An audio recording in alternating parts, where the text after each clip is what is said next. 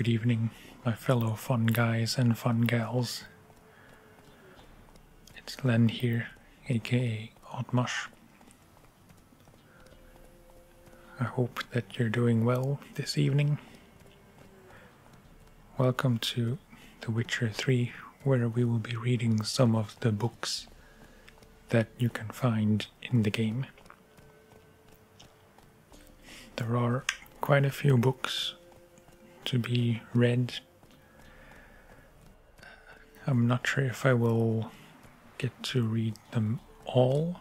I hope so. I will do my best in the following reading videos to do more of these books and letters. For this first one, I made an attempt to choose a few that kind of fit together thematically,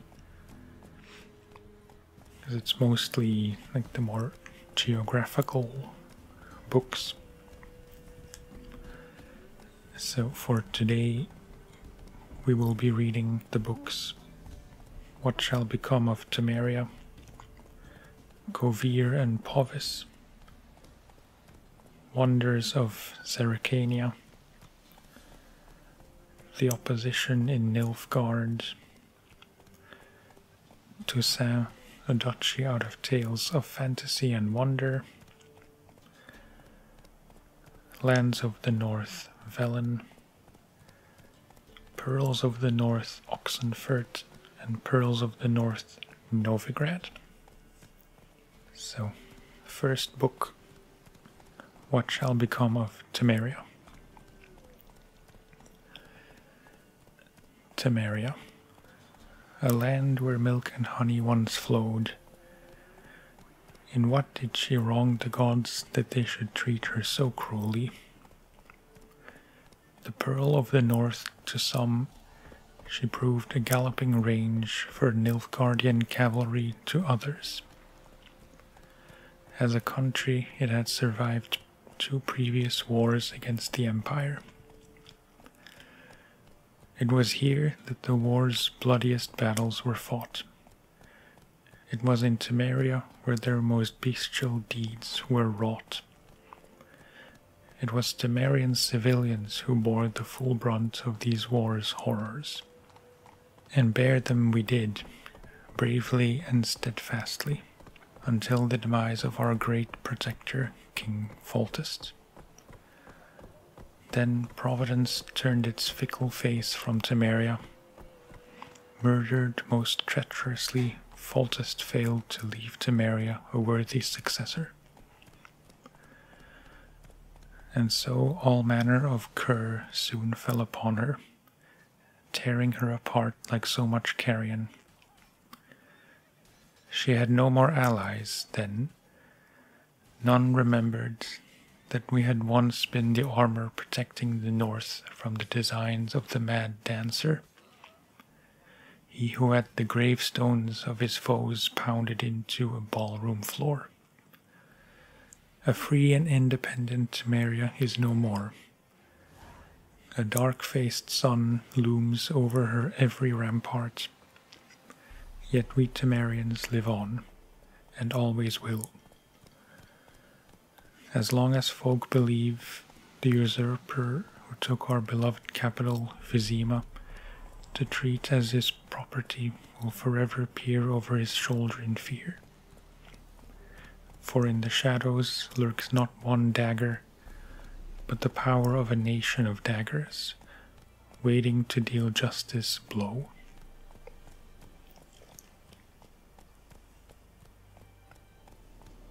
The next book, Kovir and Povis. Kovir and Povis are without a doubt the richest realms in the north. Few today remember that this was not always the case, yet their poverty was once literally on everyone's lips, in the form of now antiquated common sayings.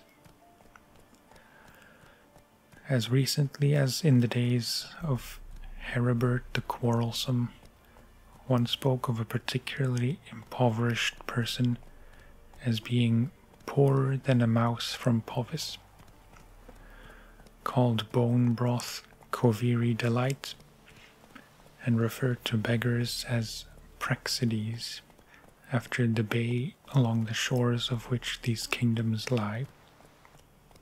Similarly, few remember that a mere handful of generations ago, Kovir and Povis were still a part of Redania.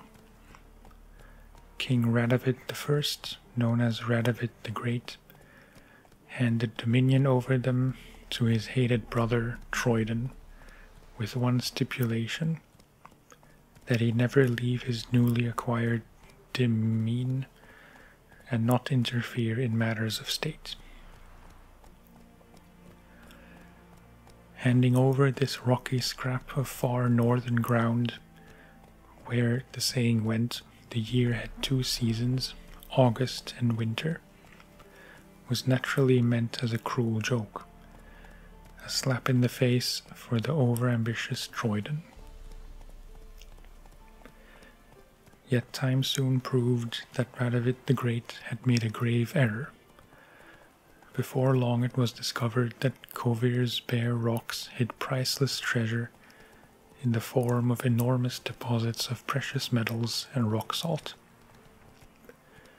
This discovery in turn led to tremendous growth in productive industry. Mills, forges, and workshops sprouted up like mushrooms after a hardy rain. Radovid III decided to correct his famous forebear's mistake and take back the northern frontiers of his kingdom. He was convinced the combined armies of Redania and its then ally Cadwin would quickly bring this ever more audacious vassal in line. History took a different turn, however, and Kovir won a resounding, crushing victory. Radovid III was forced to sign the first treaty of Lanexeter, granting Kovir independence while binding it to eternal neutrality, a promise Troidan's successors have kept with great diligence. Until recently, Kovir was ruled by Esterad Taysen, a king as wise as he was greedy. Yet his untimely demise did not stop his lands from continuing to develop and blossom.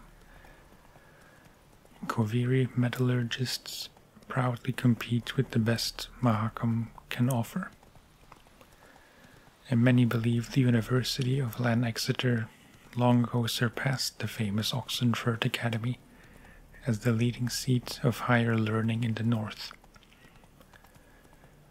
And so it has come to pass that over the course of a few generations, the inhabitants of Kovir and Povis have turned from paupers into princes, from beggars into bankers.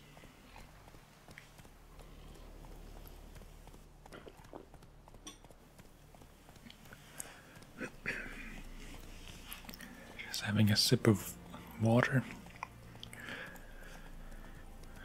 Okay, that was the second book.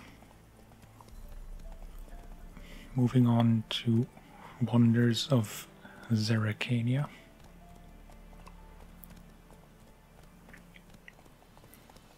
During my many travels, I have seen countless extraordinary places. The primeval wilds of Brokilon, with trees so high their tips disappear in the clouds. Dwarven chambers carved into the guts of the Mahakam Mountains, with walls plated in pure gold. The ice palace of Pontfanis, adorned with stained frost windows. Yet none of these made such an impression on me as did the rightly famed Zerrikania. Yet while I was traversing the fiery mountains, I feared disappointment awaited me on the other side. I had heard many a fanatic tale about Zerrikania, about its trackless sands, burnt white by the sun, its golden-scaled dragons weaving their nests amid the dunes, its hunchbacked horses able to survive weeks without even a swallow of water. Yet none seemed to me at all plausible. I was sure all these sensations were but the figments of some bard's overactive imagination. I know this will be as hard for you to believe, dear reader, as it once was for me, but all of the unbelievable tales are true. Not only that, during my many months of travel, I came across wonders far surpassing those any prior travelogues mentioned. I saw temples dedicated to the worship of dragons. I heard their voice, almost human, but reverberating with 1,000 echoes. I met warrior maids clad in leopard skins, tattooed from head to foot, and giving no ground to witchers in mastery of the blade. I saw mages who channeled power from fire. I saw seemingly harmless flies whose solitary bite would make a man fall into a deep slumber, never to awake save to die. In short, Zerrikania is a land where the fantastic is normal and the impossible occurs daily.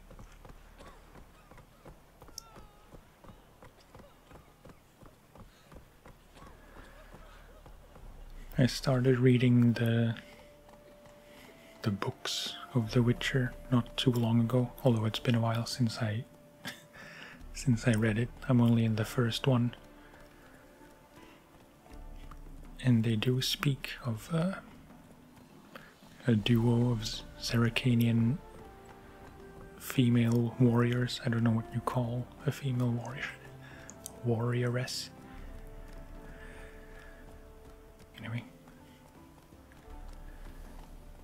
Next book is The Opposition in Nilfgaard.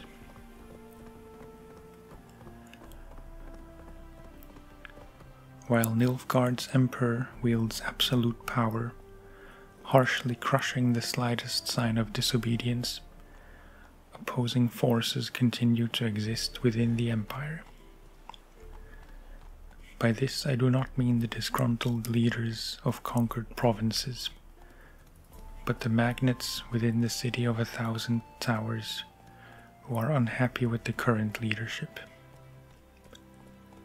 This conflict between the emperor and the noble houses of Nilfgaard, the capital, dates back many years. All the princes of the blood and magnates expected their ruler to wed one of their daughters and sire an heir with one of their own. The emperor, however, had other plans. This proved a slap in the face for all the great families from which he refused to take a bride. The Nilfgaardian opposition patiently waits for the emperor to slip up, for some event to occur which will weaken his authority, be it an economic crisis or a defeat in battle. A secret conspiracy lies ready to seize such a moment to incite the disaffected, assassinate the emperor, and carry out a coup d'etat, culminating with one of their own number ascending to the throne. For obvious reasons, only a limited few know of this conspiracy, but any shrewd observer of Nilfgaardian politics can read the signs of its workings. So long as men are men and the world is as it is, certain dynamics will forever remain the same, and the discontented will always form subversive societies with their secret signs and hidden agendas.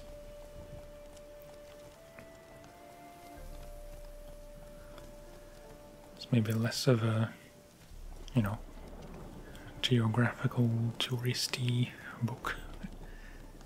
And now that I read this one, I think there was another one that maybe is not,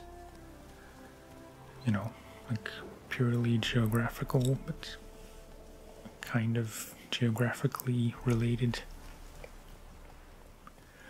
which is this one, The Slaughter of Sintra. It's not that long, so it doesn't make a big difference. The cavalcade of riders pounded across the blood-soaked courtyard. They looked at no one and asked no questions. They knew exactly where they were going and why. To kill the old queen and capture the Cintran princess. As to what would become of her after that, no one would say. Calanthe and a group of her most loyal subjects had barricaded themselves inside the castle. They were protected by stone walls and a gate sealed by a spell, but they all realized neither would last long against a concentrated assault by the Nilfgaardian army and the mages supporting it. After 4 days, enemy soldiers forced their way inside. I thought there was another book about Sintra, but maybe I just saw the same book twice. So we shall move on to the next book, which is Toussaint, a duchy out of tales of fantasy and wonder.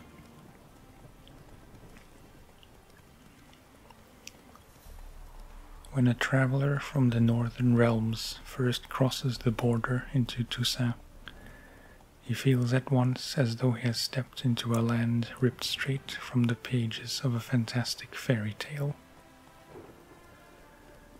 He will know no inclement weather there, for even the winters in Toussaint are mild and sunny, with only gentle, calming breezes and not a hint of gale.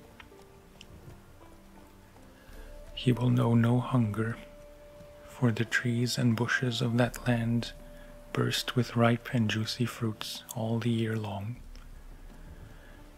He will know no loneliness, for each and every soul he encounters will treat him like a long-lost friend. He will not find a single backwater of dullness, boredom, or inquietude in this overflowing stream of marvel. In Toussaint, the wine rages in torrents. Music plays ceaselessly, and everywhere the air is filled with the sound of birdsong and the twittering of beautiful maids, who are never stingy with their ample charms when a handsome knight comes a-calling.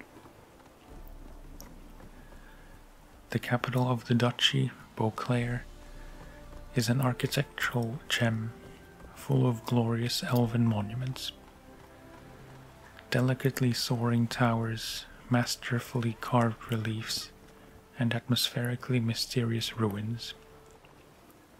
Only the rare sun in a field of black, the odd gold and dark stain on an otherwise pristine edifice, reminds one that this land, this fable incarnate, is a vassal of Nilfgaard.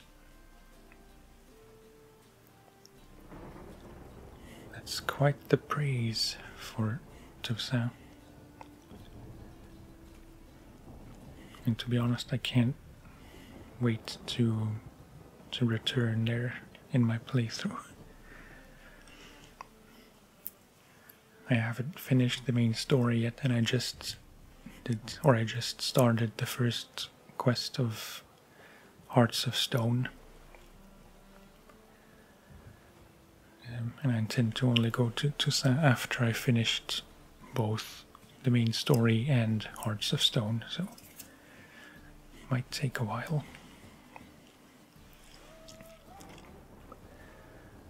Okay, the next book, Lands of the North, Velen. But first, another sip.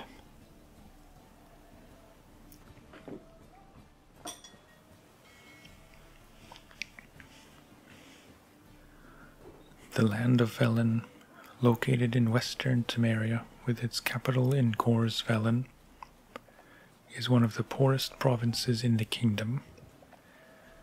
Its territory encompasses the Isle of Thaned, home to the famous Magic Academy, which, along with Gore's Velen, constitutes the commercial and developmental mainspring of the entire province.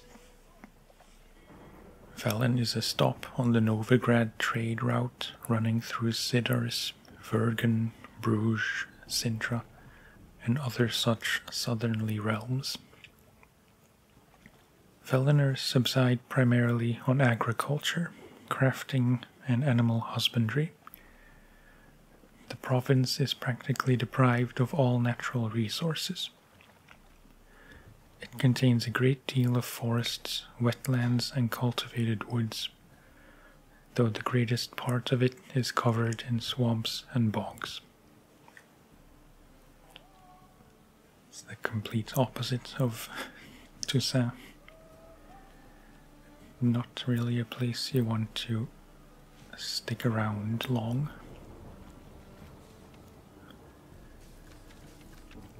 Okay, and then the second to last book for today, Pearls of the North, Oxenfurt. It's kind of a long text. Oxenfurt, a gem snuggling into the bosom of the Pontar to the east of Novigrad. A cradle erected upon Redanian soil, nurturing the greatest minds not only of that kingdom, but of all the north. To walk its hallowed academy's halls is to embark on a journey through learning, from the finest points of philosophy to the grandest strokes of art, with stops made to admire architecture and dissect medicine along the way. Peer to either side, and you will spy fellow travelers in your pilgrimage of learning, the students. They throng Oxenfurt's streets, lending it an indelible imprint of youth that can be felt the moment you pass through its gates. Dormitories stand cheek by jowl. Booksellers hawk used tomes on every corner, and under every tree fresh faces debate poetry with passion. Yet youth is not all slate and compass, and the young here shirk none of its other typical pastimes. Raucous and merry are the city streets, both by day and even more so by night. Though the city councillors have forbidden the sale of alcohol after dusk, no one seems eager to enforce this with stricture. And wisely so, for any loss of sleep is more than made up for by the gains, profits to fatten its innkeepers' pockets, and the late-night crooning of troubadours to enrich its soul. As for its architecture, of particular note are the recently renovated elven aqueducts used to clean the city sewers. They stand as witness to the city's innovative spirit. You will not find their like in all the civilized world. Yet dominating the town's architectural visage like a glistening crown is the complex of buildings that comprises the Oxenfurt Academy. Few today remember that these edifices, constructed by the elves, predate the city itself. It is the institution that named the city, and not vice versa.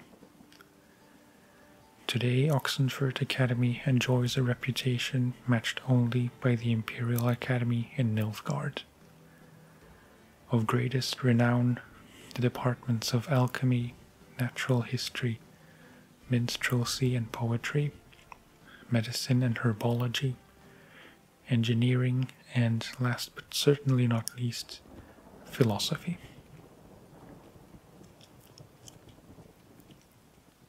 I didn't know Oxenfurt was such a college town. Okay, but the last book for today will be Pearls of the North, Novigrad.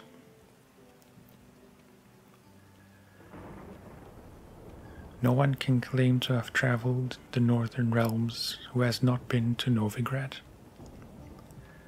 If I were forced to list what during my many meanderings has made the greatest impression on me, it would be precisely this great and yet at the same time free city. A metropolis worthy of the empire. Its only flaw is that the civilization Nilfgaard carries within her has not yet enlightened it. That is why hordes of reactionary cultists of the Eternal Fire dwell in the midst of its excellent buildings and superb commercial infrastructure. One feels as though superstition is how the local hierarch and his temple guards cement their power over the city dwellers. And many they are to control, for the city counts no less than 30,000 of inhabitants. While strolling through its fabulous port, surrounded by marvels of architecture, it is hard to imagine that centuries ago Novigrad was a mere minor elven townstead. When the city fell into the hands of the Nordlings, its problems grew exponentially, for as is well known, the people of the north can do a great many things, but peaceful and orderly cohabitation is not one of them. And so Novigrad first belonged to Redania, and then fell under Temerian rule, until finally, after endless compromises and bargains, it at last became a free city. But is the city truly free? I dare to doubt it.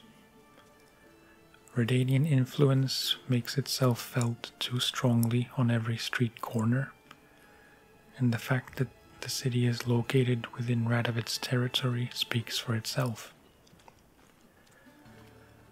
While wandering the city streets, I came across 4 water mills, 8 banks, and nearly 19 pawn shops.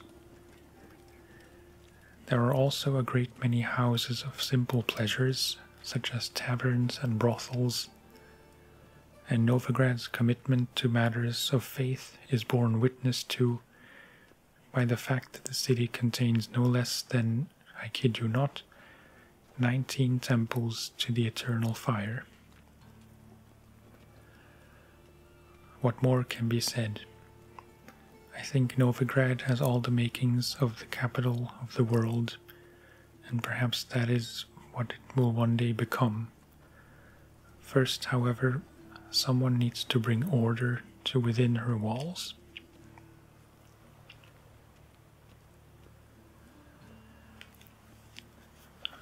Okay, that was the last book for today. I think I own most, if not all, of the books in the game. But I'm not really sure, and